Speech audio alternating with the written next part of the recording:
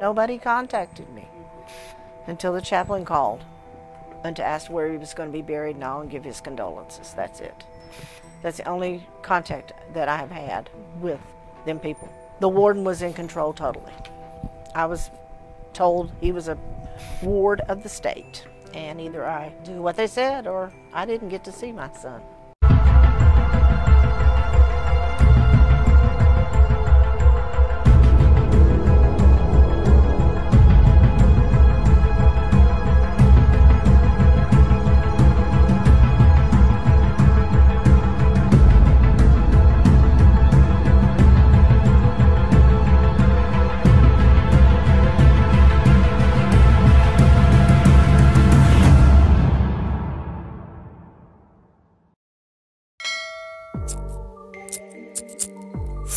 DC The Voice, Alabama Prison Profiles. What's going on with y'all, man? Make sure y'all like, sub, share, comment on the video, donate to the Cash App and PayPal if you're feeling generous, man.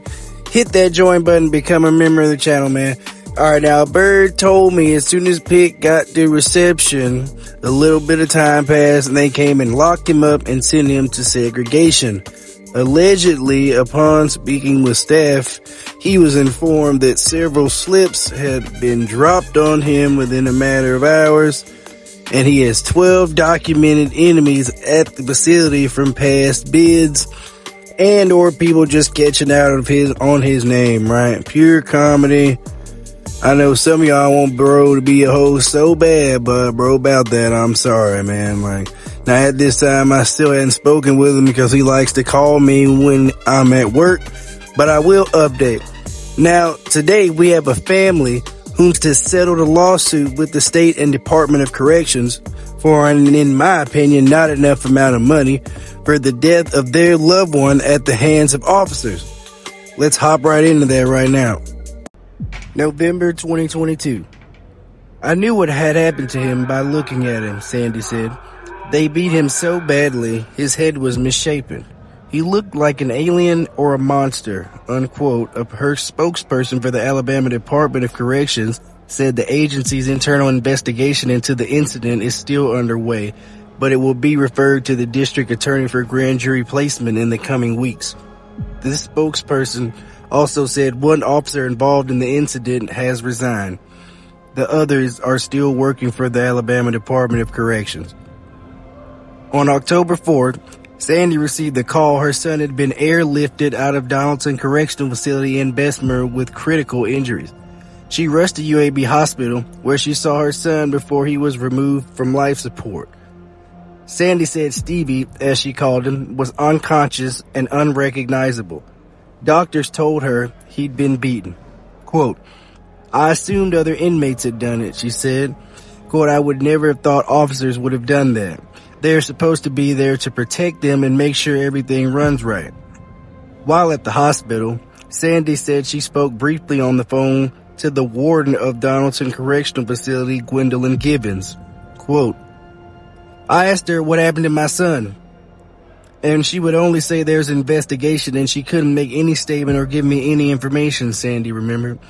It's been over 6 weeks since Stephen Davis died.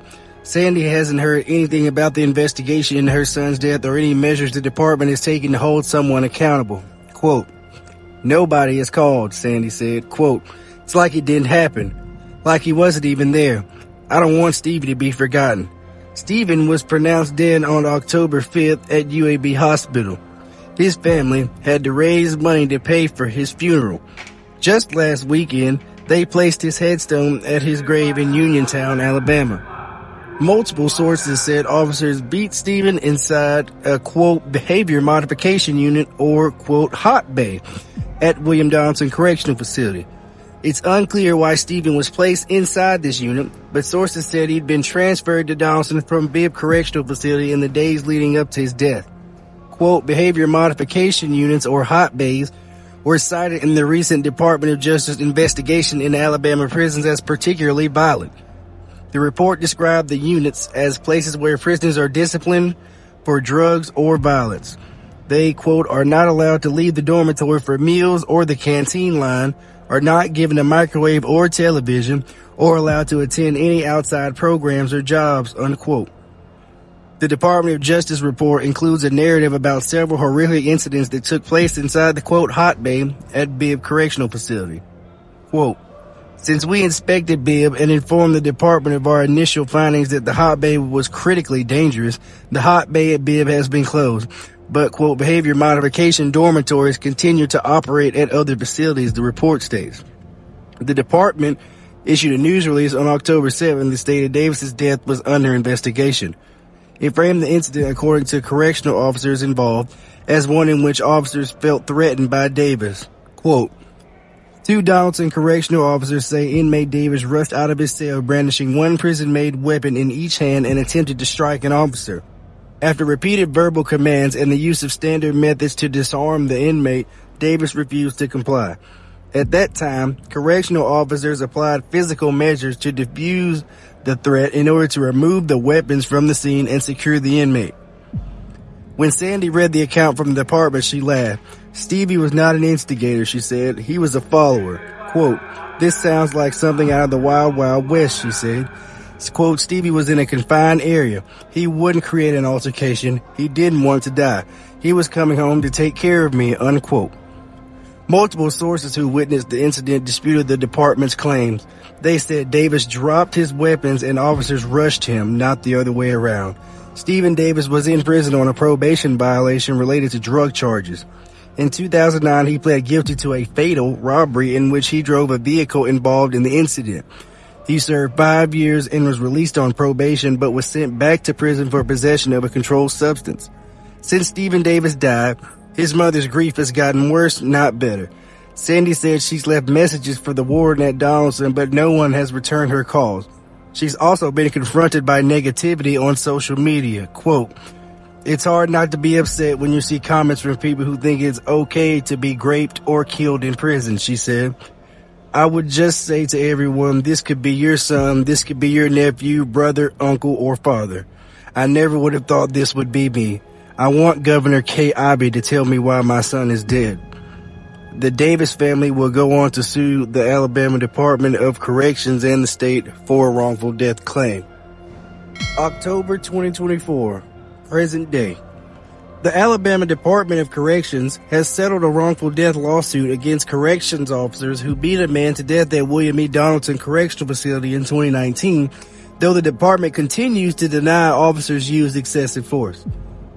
A settlement payment of 250 rackades was issued on August 16th in the case of Sandra Ray v. Rodriguez et al., according to the data from Alabama's Department of Finance. Before reaching the settlement, the state paid 11 different attorneys or firms a total of $393,000 to defend the corrections officers named in the lawsuits, the records show.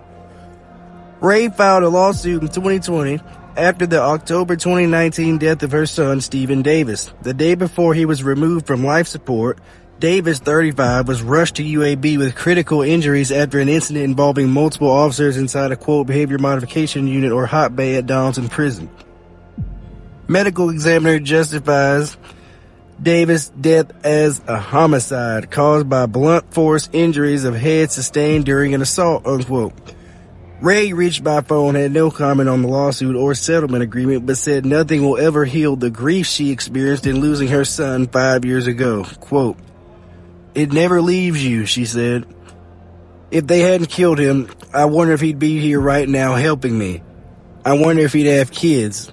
What they took from me will never go away. The Alabama Attorney General Steve Marshall declined to press criminal charges against the officers involved. The department's internal investigation determined the officers' use of force against Davis was justified. Criminal investigation began in Bessemer District Attorney's Office in 2020. Bessemer DA recused her office when she learned one of the officers involved in Davis's death was related to an assistant prosecutor in Bessemer.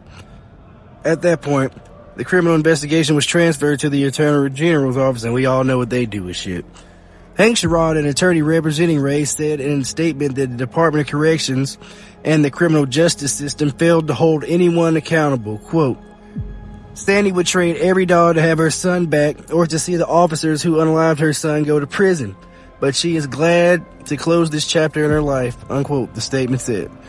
4 officers were named in the lawsuit. 2 of them still working for ADOC as of this month, according to payment records available in the Open Alabama Checkbook database maintained by the Department of Finance. The department confirmed that 2 officers were still employed by the department, did not respond to a request for comment on the lawsuit settlement.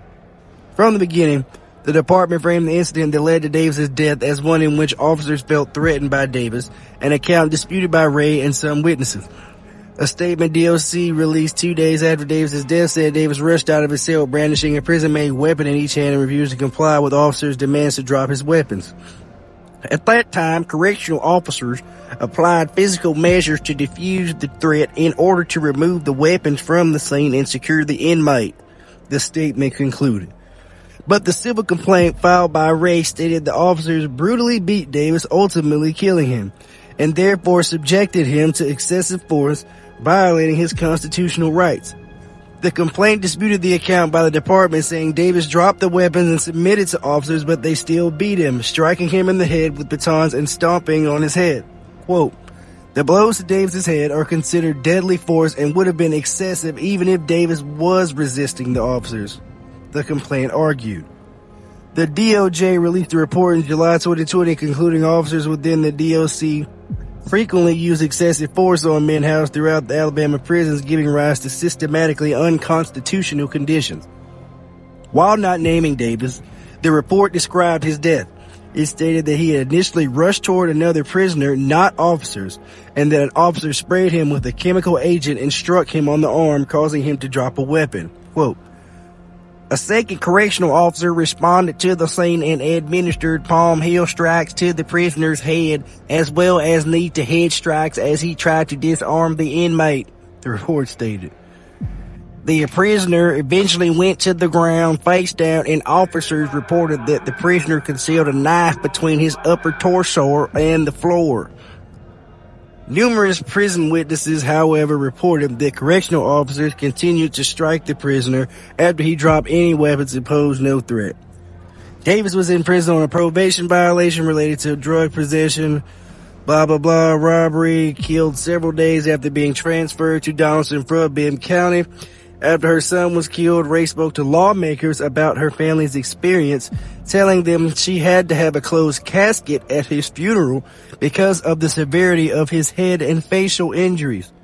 She continued to speak publicly about the lack of transparency by the Alabama Department of Corrections, generating national media coverage of the incident in the years following Davis's death. Well, the next morning, they threw everyone out after they found out that a guard had done it. They started to, I guess, went into protection mode. Stephen was on life support and pronounced him dead at 10:38 that morning. What I hope will come out of this is that when incidents happen in these prisons, the outside investigators are brought in, and they are the ones that tell the story. They have to answer to somebody besides ADOC.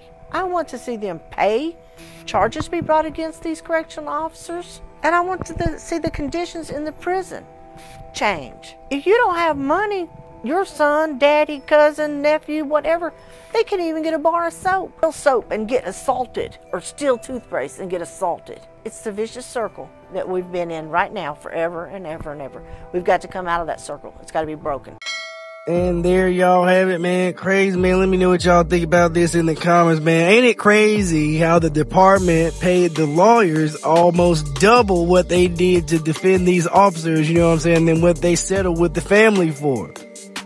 Man, what type of message that's in it, man? It ain't enough money, but it's a start and a step in the right direction as far as holding the department accountable if the state ain't gonna do it.